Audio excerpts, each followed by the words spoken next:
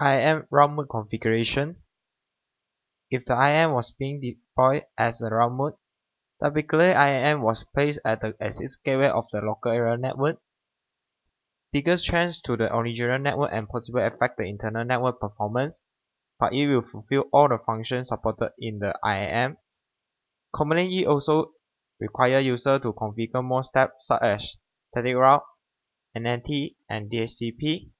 Only the internal user able to reach the outside internet. This is a simple case study that client deploy the IAM in the route mode. It will be a layer 3 switch being deployed under the local area network of the IAM. IAM devices also serve as the gateway to proceed all internal users to the internet. The IAM was connected to the ISP devices with the optical fiber cable and assigned the static public IP address. In this diagram, we can see that IAM was connected to two different subnets, and we have to configure for LAN and WAN interface to different subnets also. Before we start to configure it, I will briefly describe the steps we have to follow in the practical. First of all, we have to access the web UI of the IAM via Ethernet 1 port with the 10.251.251.251 IP address. After logging to the devices, we can select the route mode as our preferred deployment mode, and following step is to assign the IP address to the LAN, WAN, and DMZ interface. Because the IAM serves as the access gateway for the internet user, we have to configure the NLT to translate private address to the routable public address. At the end, add in the necessary routing configuration in the IAM, then the route mode was considered as a complete. We can hands-on a practical to familiar the configuration step. Like I mentioned, we have to access the web UI of the IAM via Ethernet 1 port with the 10.251.251.251 IP address. So we can enter it in the URL bar.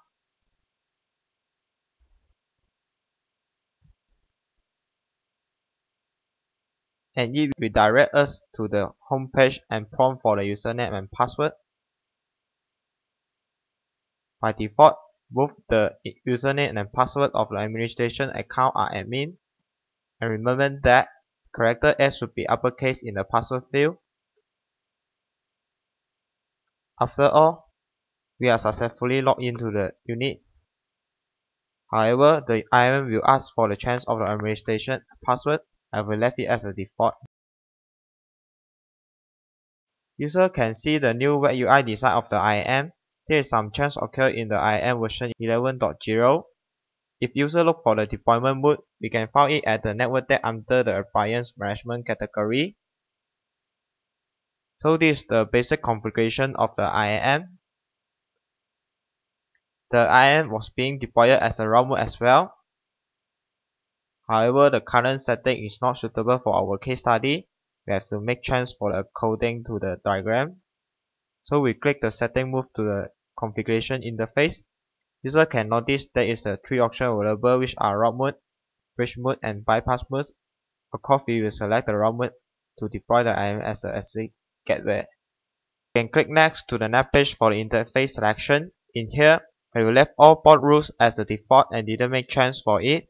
The Ethernet one is still the same as the LAN port, as well as the WAN port and the DMZ port. Next, we can assign an IP address to each port in the IAM. I did follow the topology and assign an IP 192.168.1.254/24 and connected to the layer 3 core switch.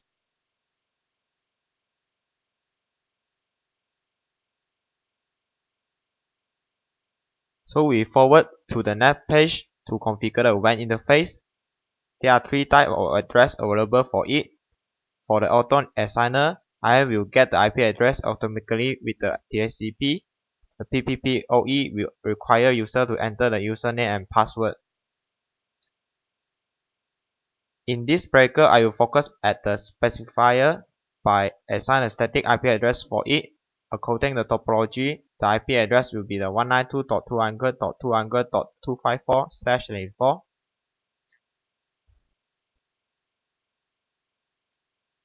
I also directly point to the ISP devices with the IP address 192.200.200.1.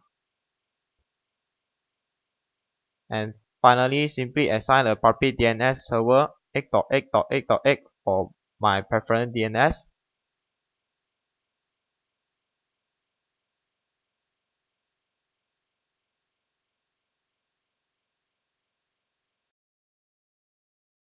Next will be the DMZ port. According to the diagram below, Ethernet 1 was connected to the server found with the network range 192.168.3.0/24. So we just simply assign a single IP address for it, which is the 192.168.3.254. To let the IM notice the existence of this particular network is directly connected to it.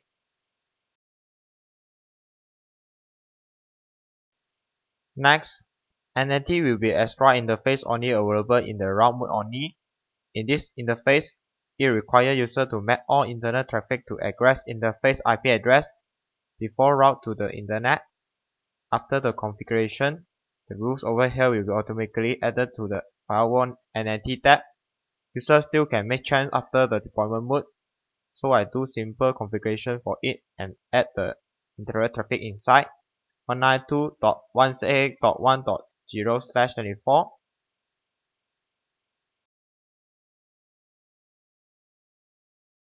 And also another local subnet under the core switch 192.168.2.0/24.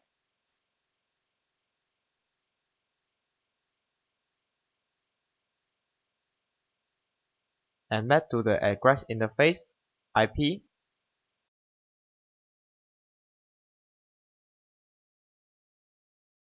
Last step, we have to double check our configuration and ensure it is valid.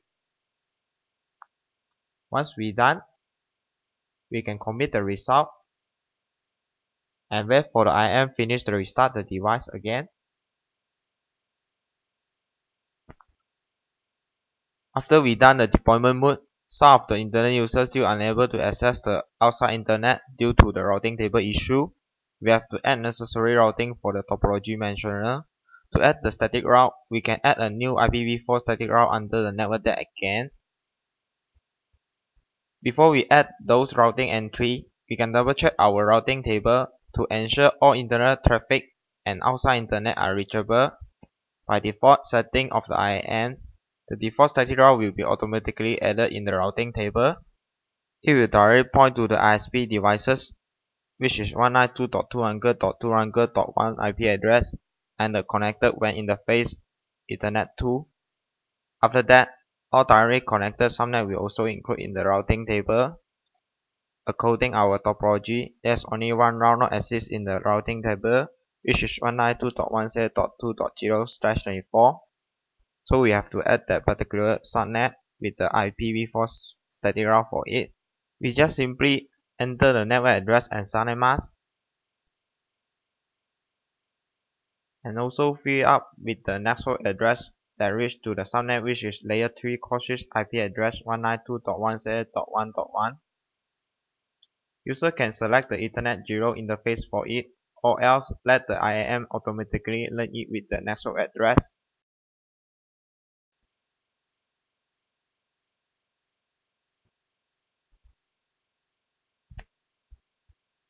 Once we done, we can double check the routing table again. Now the new routing entry has been added with the valid interface, which is Ethernet 0.